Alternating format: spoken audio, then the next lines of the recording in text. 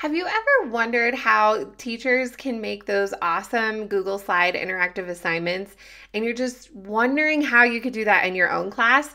Or maybe you already are sending digital assignments to your students, but you just don't know how to do the next steps where kids are creating with technology and not just being a consumer. I'm Naomi Meredith. I am a former classroom teacher turned current K-5 STEM teacher, and I love helping teachers just like you navigate STEM and technology in their own classrooms with actionable steps, resources, and strategies that can help you with your kids. So I am going to share with you my 5 hacks of how to create interactive digital assignments in Google Slides. Now, when I first ever used Google Slides years ago, I was not a fan. I thought it was super odd, and I just didn't understand how they worked and the purpose and all that. I was always all about PowerPoint. And so this Google thing was so weird for me. So over the years, I started experimenting and playing around with it. And now I am totally obsessed. And maybe you can get as obsessed as I can. I mean, that's a big feat. But I think you can get excited because with Google Slides, you can do so much more than you think. And the process of creating these assignments for your kids is actually not that hard. Once you get the hang of it, you get it down in these 5 steps. So the first thing to do when you are creating in Google Slides for assignments for your kids is to change the page of your size or size of your page. Size of your page. So change the size of your page before you start creating. So Google Slides has like the pre-formatted size. It's like that long thing, you know what I'm talking about, but you want to change it so that it's the same size as a piece of copy paper. Now you're probably wondering, why does this matter? Well, we all know we have those instances where we might need to print something, the Wi-Fi goes out, someone wasn't using technology the right way, they need a printed version. Sometimes some kids like having the printed version and they write something and then type it as they're getting more comfortable with their skills. So having it the size of that paper of the copy paper really helps out, and then you don't have to change it later on. Like I said, this is really, really important to start with. You just go into the file, page setup, and then you have all those options as like landscape and all of that. But if you click custom, you can change the size that way.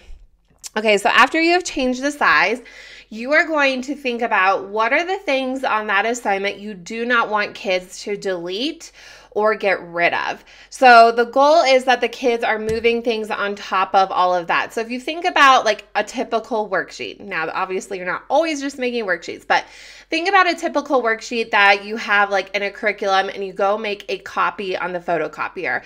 Those are the things that are glued down. The kids can't really get rid of it. Of course, they could add stuff on top, but that's the things that are glued down. And what do you want the kids to fill in on top of it? So you're going to think about what will be my background, and you're going to glue down that background in Google Slides. So you're going to create that part first and then glue it down. So you insert it as an image in the background. So sometimes drawing this beforehand, like if you want to brainstorm, I do this too, scratch it out on a piece of paper, what you want the work assignment to look like, and then that will help you visualize the different layers. So once you've created that background, it's glued down, the kids can't delete any of those things, then you're going to put those movable things on top. So these are the things that the students can interact with. So interacting can look a lot of different ways. It could be drag and drop questions. So maybe the questions are glued down in the background and then you have the little pieces that they move on top. Or maybe you have the background that's tens frame and then you have the little counters that the kids move on top. It also can be text boxes. Often, in my opinion, a misconception is just to put a table and then kids type in the table. Well, the table grows and then it gets really long and awkward and the kids don't know where it went, especially with little kids. Like, where did it go?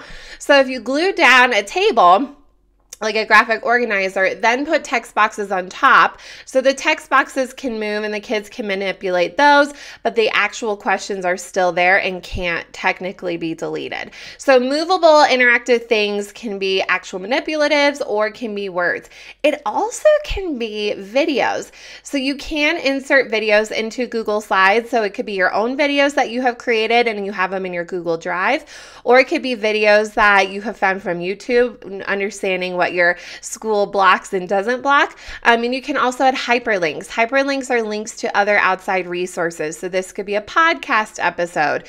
This could be 3 different websites you want the kids to access. So you're not maybe working on Google searching, which is a great skill to teach kids, but maybe that's not the goal for the lesson. You just want them to access those resources. So you have the links there and then the graphic organizer for them to fill out. So I think step 3 is the most exciting and the most fun, because that's when you really get to pull in all of those fun interactive pieces for the kids to make it more engaging.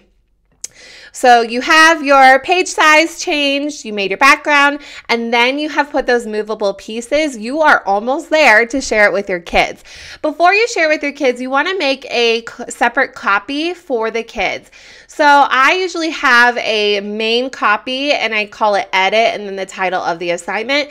And this is where I do all the creating, and it's a little messy. There might be slides that have the background and some that have the movable pieces. So when I mesh those together on the student version, they're seeing the best thing. So I can pull those things. So what I'll typically do is I'll just make a copy of my teacher one. I'll delete the slides that I don't need kids to use or to see, and then I'm ready to go. So from there, I know which version is the student version and then which one is the teacher version. So once I have that student version all saved, I will then share it in Google Classroom or the platform of your choice. So Google Classroom makes it super easy. Again, total fan. I have a whole video series on how to use Google Classroom, the 3 steps of what it is, how to assign it, and all of that. So you can check that out if that's a platform your school uses. But you can assign Google Slides in other ways. So you can assign it in Seesaw. There's a whole thing with that. You just have to think about what the movable pieces are, because you'll have to add those within Seesaw separately. But you can also download Google Slides as PowerPoints. So again, thinking about those interactive pieces, for the most part, those almost always transfer over. So if you're not a Google Classroom school, still create in Google Slides, because then you can share with your teammates really easy, and then download it as a PowerPoint and it'll work pretty much the same. So of course you always want to check it out before you send it to kids.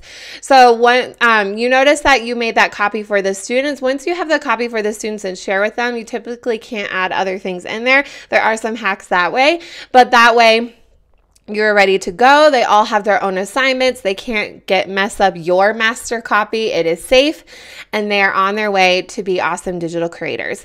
Now, I talk really fast because I get really passionate and excited about this, because I think that Google Slides has so much potential for your classroom and not just as a presentation slide deck. Now, if you're someone, you're like, whoa, that sounds great. I still don't know how to get started. Can you just sit down with me and show me all the steps? I totally get it. I have to have the same thing. When I'm learning new technology, I like having someone explore it with me. Well, you can have me with you. I have broken down all of these 5 steps into all of the details as well. So I physically can show you, I can be right there with you and show you how to use all of the need to know tools in Google Slides, how to create different types of questions, and all of the different sharing platforms that I am familiar with to get you on your journey faster, so you don't have to search for random YouTube videos. Hey, you might find some of mine, but random YouTube videos, not sure what order they go in. I break it all down for you in my easy course. You will learn it in less than 3 hours, which is super quick, how to create in Google Slides and make those interactive assignments. So if you go to this link, I'll put it down below as well, but the link is naomimeredith.com/slides course, and you can see all of those videos in the order and how you can get started and be the guru of Google Slides in your classroom. Thank you so much for being here. I would love to chat with you more. If you have any questions, feel free to email me. It's contactnaomimeredith@gmail.com, or you can DM me, or you could do both. DM me on Instagram. It's @NaomiMeredith_. Thank you so much. I hope this helped you, and let me know again if you have any questions, and I will chat with you all soon.